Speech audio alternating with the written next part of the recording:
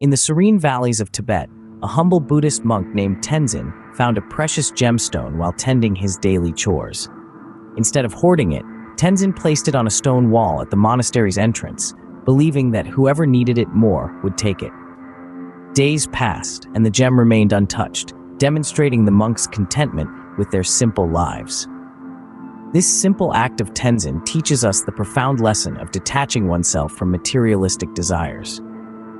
As the sun peaks over the horizon, painting the sky in hues of oranges and purples, the day of a Buddhist monk begins. They rise before the break of dawn, their mornings starting as early as 3 or 4. Their day commences with a gentle ring of the monastery bell, a tranquil sound that resonates through the stillness of the pre-dawn hours. The first activity of the day is meditation. In the quiet solitude of the early morning, they meditate, focusing their minds, seeking inner peace and clarity. As the monks sit in silence, their minds delve into the profound depths of their consciousness, exploring the inner cosmos, searching for a sense of self detached from the material world. After the serene hours of meditation comes the time for morning chores. From cleaning the monastery grounds to tending to the monastery's garden, every task is approached with mindfulness and reverence. This is not seen as a burden, but as a part of their spiritual practice, a way to cultivate patience, mindfulness, and a sense of community. Following the morning chores, the monks gather in the main hall for their first meal of the day. The food is simple, often consisting of rice, vegetables, and tea.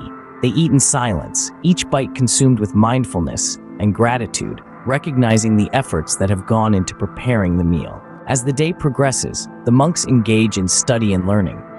They delve into the scriptures, unraveling the wisdom encapsulated in the ancient texts. They reflect on the teachings of Buddha, contemplate their meanings, and discuss them with their peers. The afternoon sees the monks again in meditation, or sometimes participating in a walking meditation around the monastery grounds, their minds in a state of Zen, their hearts pulsating with the rhythm of the universe. As the sun dips below the horizon, the monks gather for the evening prayers.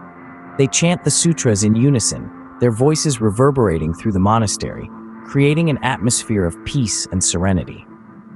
After the prayers, they retire to their quarters for a period of rest and solitude before the cycle begins anew with the dawn.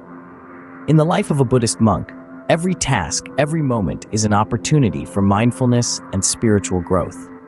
Their lives may seem mundane, devoid of the excitement and glamour of the modern world. Yet, in the simplicity and routine, they find a profound sense of fulfillment and inner peace. To conclude, let us reflect on the profound words of Buddha.